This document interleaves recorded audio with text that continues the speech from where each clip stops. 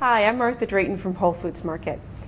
Customers often ask me, how can I tell which fruit is ripe? How do I pick a ripe fruit?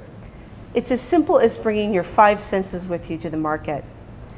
You are going to want to use your sense of vision. When you look at a pineapple, you'll want to pick a golden one as opposed to a green one.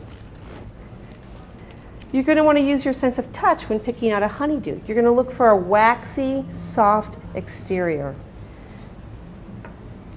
For a cantaloupe, you're going to listen to a sound.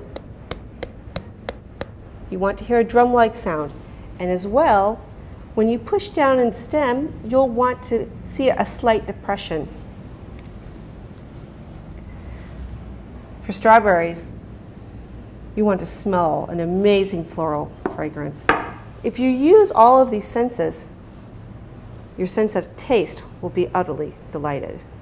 I'm Martha Drayton from Whole Foods Market for Howdini.com.